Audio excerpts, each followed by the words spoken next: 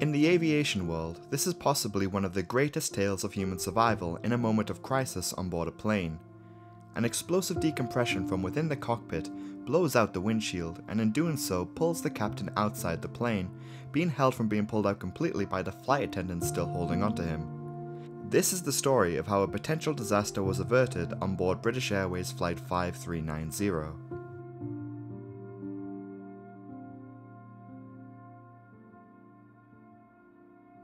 Before we go into detail about the day of Flight 5390, we must talk about the plane itself and the maintenance it underwent a couple of days prior. This plane is the British Aerospace Corporation 111, or BAC 111 for short.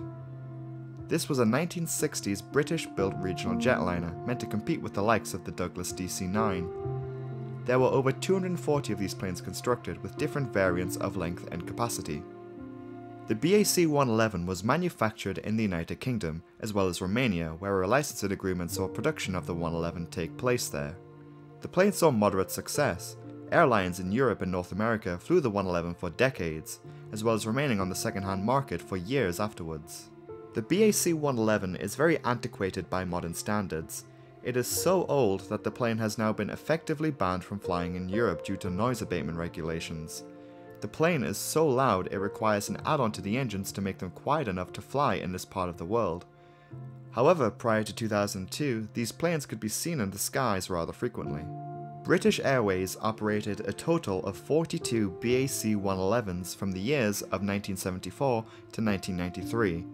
British Airways itself was formed in 1974 with the merger of 4 different airlines: the British Overseas Airways Corporation, British European Airways, Cambrian Airways, and Northeast Airlines. Aside from their hub at Heathrow Airport, British Airways have long operated seasonal routes from other British airports, sometimes under a subsidiary airline to British Airways. Despite the BAC 111 being a British-built airliner, this particular plane that flew Flight 5390, registered as Golf Bravo Juliet Romeo Tango, first flew in Germany for an airline based out of Munich. It was passed from airline to airline over the years, starting with a transfer to another German airline, Hapag-Lloyd, before being sold to British Caledonian in 1981, with it then being absorbed into the British Airways fleet once BA bought out British Caledonian in 1988. The plane itself had seen a lot of flight hours over thousands of flights. This 111 was named after the Welsh county of South Glamorgan. Just over a day before the flight of 5390, this BAC 111 was taken out of service for some routine maintenance at Birmingham Airport, where it was then scheduled to fly out of following maintenance. Maintenance work is usually done at night to avoid conflict with service times. The plane was parked into a hangar on the southwest side of Birmingham Airport, tail first so that the nose of the plane was facing outwards towards the doors. The mechanic who worked on the plane recalled that it was raining outside, and as such the doors were closed. In the early hours of June 9th on the Saturday between 3 AM and 5 AM, work was carried out on the plane, which included replacing the captain's side forward windscreen. In the official report by the Air Accidents Investigation Branch, or AAIB in the UK, it is noted that the mechanic had not changed a windscreen in over 2 years, and had only briefly read the maintenance manual that night. Their job that night included fully replacing the windscreen on the captain's side window. The mechanic, however, decides to replace the bolts holding the windscreen in place as well. Many different types of planes use windshields that are bolted from the inside of the plane. The air pressure inside helps to create an airtight seal between the two extremes in air pressure inside and outside the plane. However, on the BAC 111, the windshield is bolted from the outside, so the bolts that are needed to hold the window in place need to be strong enough to withstand this level of stress. There was a parts catalogue available on hand to the mechanic to help them search for the correct bolt that was needed for this job. However, the mechanic was quite satisfied with knowing which bolts were needed. Taking one bolt directly from the plane, the mechanic took that bolt to a parts store where they judged by eye the type of bolt that they thought was needed. These bolts are so small that they are not identified with any engravings on them physically. Matching by eye, the mechanic took a set of bolts from the parts store which were just too small to be correctly fitted into the windscreen. Without realizing this, the maintenance was still carried out on the plane as intended with the incorrect bolts. 84 out of a total of 90 of these bolts did not fit correctly into the windscreen. They are just 0.66 millimeters too small in diameter. They were simply too small for the job of holding it in place.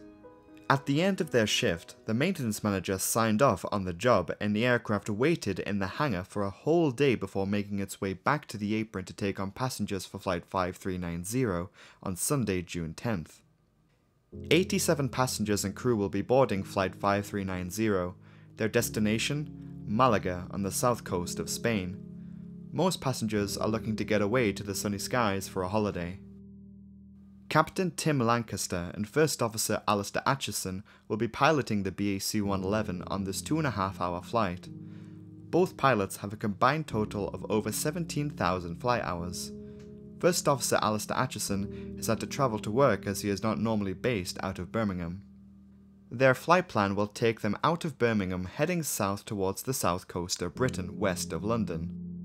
At 8:20 AM, the 111 plane flying as British Airways Flight 5390 leaves the runway at Birmingham heading south. Air traffic control gives the crew a set of climbing instructions, first to climb to 11,000 feet and then to 23,000 feet. 13 minutes after takeoff, the cabin crew are preparing the cabin for their meal service on board, while in the cockpit, the pilots are settling in for the flight.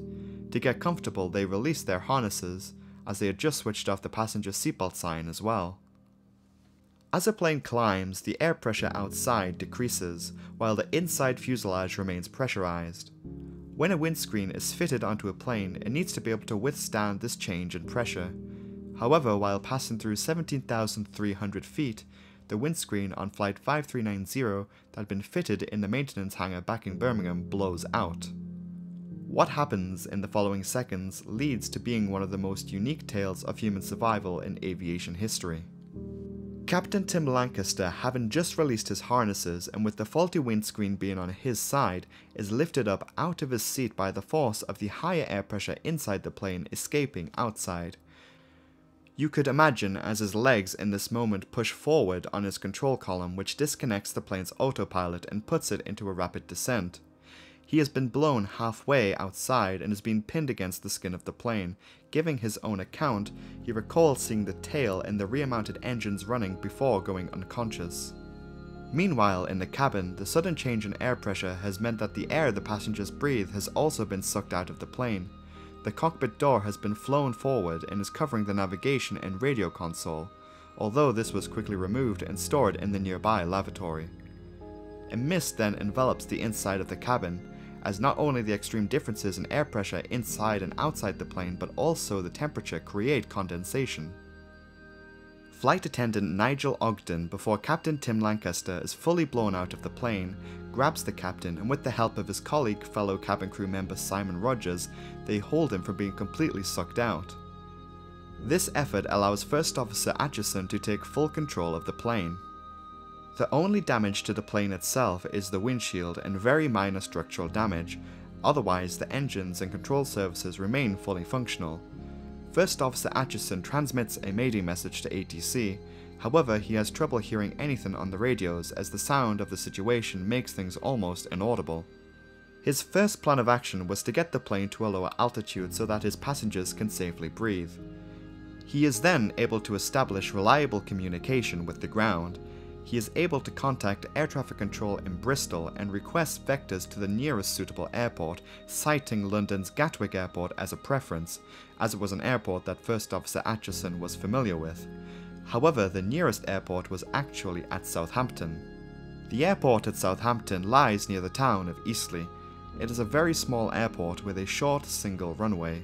Once establishing that Southampton was in fact an ideal airport with its runway length, the approach to the airport on runway 02 was initiated. The fear of the captain being pulled from the plane completely is exacerbated by the concern of the possibility of him damaging the rear-mounted engines.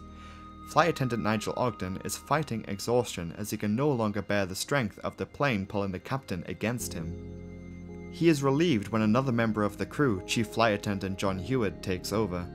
Nigel Ogden had developed frostbite to his face, dislocated his shoulder, and had damaged one of his eyes from holding onto the captain. Once Captain Tim Lancaster is secured, First Officer Alistair Atchison successfully landed the plane at Southampton with 0 fatalities. For 20 minutes, First Officer Alistair Atchison was there flying the plane on his own while his captain was sucked halfway outside of his plane. Captain Tim Lancaster was taken to Southampton General Hospital where he miraculously recovers. His injuries include frostbite, bruising and bone fractures to his arm. He is otherwise stable and even returned to flying as captain for British Airways just 5 months later. The windshield that had blown out of the plane had been found in Oxfordshire near the town of Chelsea. The plane itself received a repair and also returned to service with British Airways where it flew for 3 more years before being sold on again in 1993. First Officer Alistair Atchison, along with his cabin crew members, were awarded the Queen's Commendation for Valuable Service in the Air Award. Captain Tim Lancaster left British Airways to join the low-cost airline EasyJet in 2003 until he retired 5 years later in 2008. First Officer Alistair Atchison took a very similar career path, leaving BA and joining his former captain's rival airline Jet2, where he served on until 2015. British Airways retired the BA C-111 in 1993, and the type has now long since retired from public and commercial use. Hello everyone, and thank you so much for watching this video, and welcome to the first ever Patreon readout on this series. If you didn't know, I recently launched a Patreon page if you wish to support me further with producing this content. This video did go out to my patrons 48 hours before going live here on YouTube, so if you're interested in getting early access to new videos, along with other benefits like having your name shown here at the end of the video, consider supporting the Patreon. Link will be provided in the pinned comment. I am also working on an exclusive video only for patrons, which will be about the Concorde crash, which is currently being worked on and may be out in a couple of weeks or so. In the meantime, I would like to thank my patrons for their support. I have 2 names I need to read out here. Thanks so much to my £5 patron KTP123, and a very big special thanks to my £10 patron Cherub. I thank you so much for the support, it is greatly appreciated. If you yourself want to be in with having your name on screen or having your name read out on video, be sure to visit my Patreon. Thanks again, have a great day, and Happy New Year.